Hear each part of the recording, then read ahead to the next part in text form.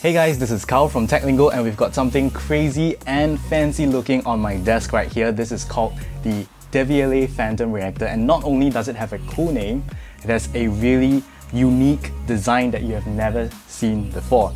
Now what if I told you guys that this is actually a wireless speaker?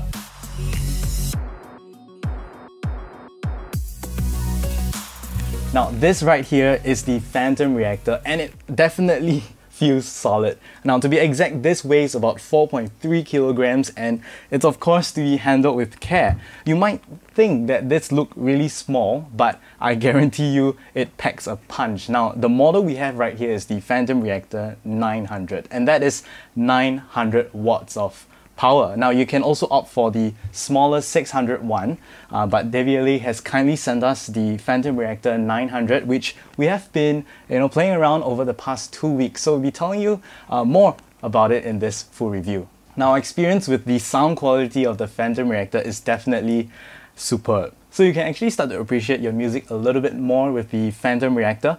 You start to hear the different frequencies that you never really paid attention to when you're actually listening on your conventional earphones or your existing speakers in your house. You start to appreciate the music a little bit better and definitely a different listening experience.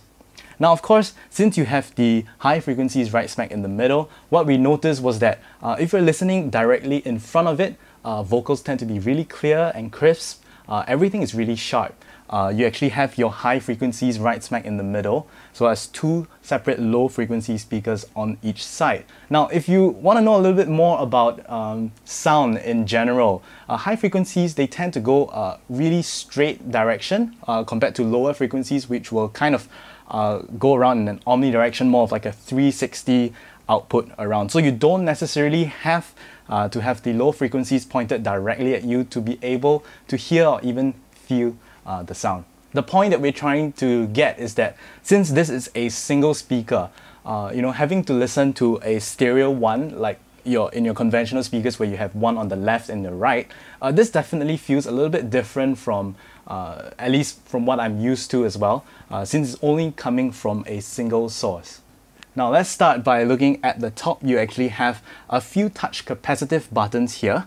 You have the Bluetooth button for you to actually enable pairing, as well as the volume buttons on each side, and right smack in the middle is the play or pause button. Now the far right button over here is actually the pair button, so we'll be going more detail into that later on in the video.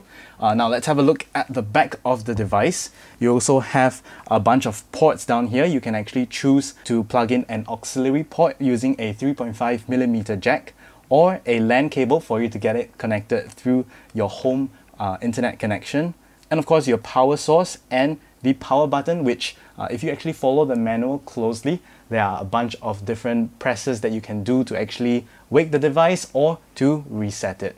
Now let's talk about the different ways you can connect to the Phantom Reactor. It does support Wi-Fi, so you simply just head over to the app, which is pretty well designed by the way.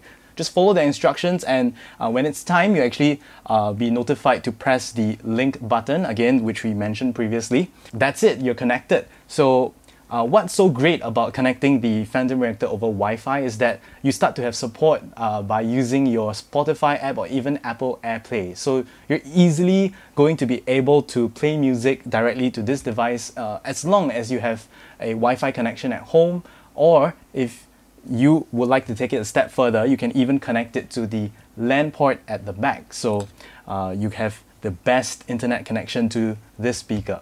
Now of course you can also connect the Phantom Reactor through your Bluetooth connection, just like your regular Bluetooth speakers, but of course you actually have to go through all the manual pairing process. Now one more connection type supported on the Phantom Reactor is the auxiliary input at the back. So that is using your regular headphone jack. So if you want to connect it to your TV or to your computer, you simply just get a 3.5mm cable on both ends and just simply plug it into the device at the back. Now there is a slight delay that we have realized if we're connected through the auxiliary input, and that's only if you're actually watching videos. If you're listening to music, this doesn't affect you at all.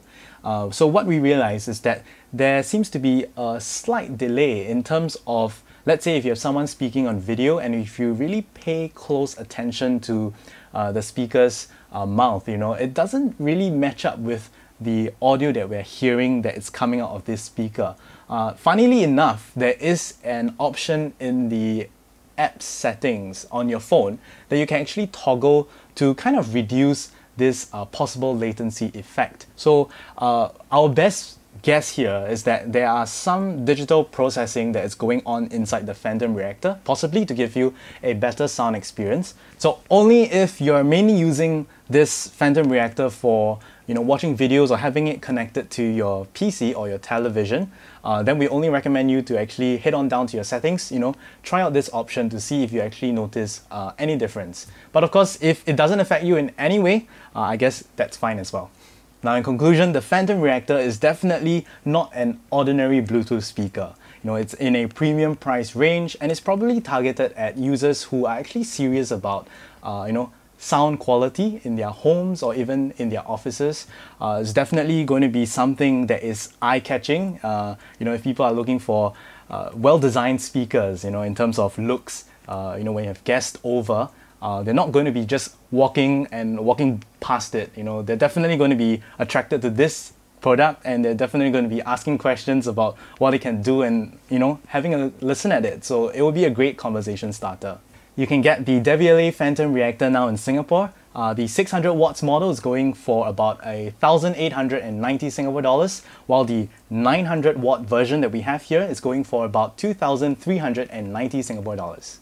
We hope you've enjoyed our full review of the Devialet Phantom Reactor. Feel free to leave your questions or suggestions down in the comment section below, and don't forget to subscribe to our YouTube channel for the latest tech reviews and recommendations right here in Singapore. This is Kyle signing off.